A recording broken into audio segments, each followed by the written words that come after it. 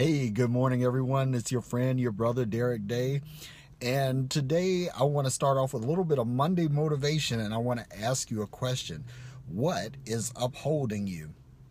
And Hebrews 1 and 3 tells us that all things are upheld by the word of God's power.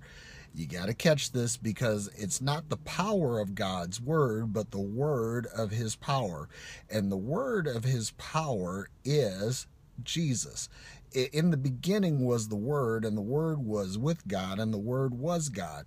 In the beginning, from the foundation of time, before start started, there was Jesus.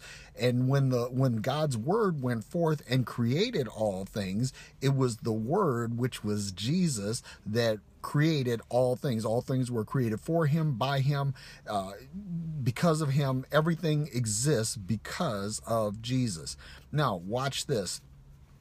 What upholds you is really important, because if you don't have something to support you, you will fall. If you don't have something to hold you up, you will fail. But the thing is that because Jesus is inside of us, and we recognize this, because we become Christ conscious, we are upheld by the word of his power. Good morning, Frida. Thank you for joining. We are upheld. It's just like a suspension bridge is upheld by the cables that's suspended between the piers. A building is upheld by the piles that undergird it. Frequently, like when you look at very tall buildings, they are supported by piles that are many stories into the ground. So there's something that upholds what is high, and there's things that uphold that which is low.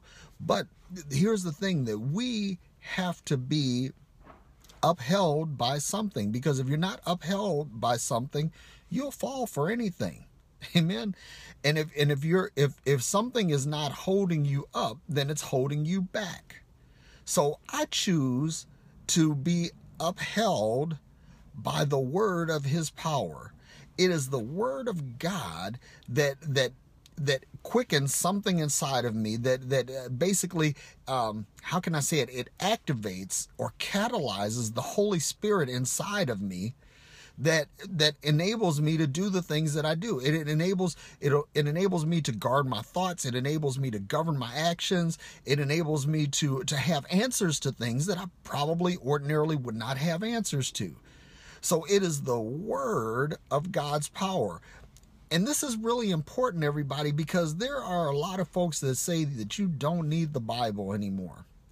And honestly, I believe that you can get to the point where you can know enough scripture where you may not have to refer to the Bible as often as you like.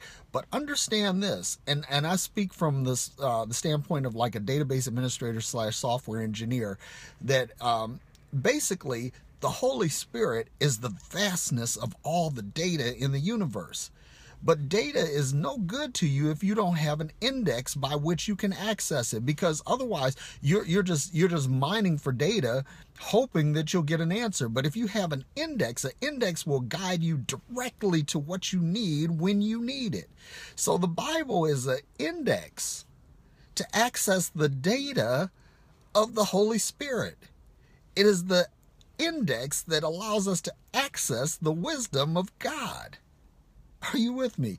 So it is the word of his power. So Jesus is the word of God. Jesus is the living word. But the printed word, the logos, is still important. Never, ever, ever, please, brothers and sisters, don't discount what has been written to you. And yes, people say, yeah, well, man has manipulated the word and blah, blah, blah. And you know something? Pretty much any text on earth has been manipulated by man. But do you think that for a moment that maybe God is wise enough to protect what is given to you to the degree that it will provide you with what you need? Do you think that God is at least that wise? I mean, really. So it is the word of his power. It is what he says that manifests what he does. It is what he says that shows us who he is.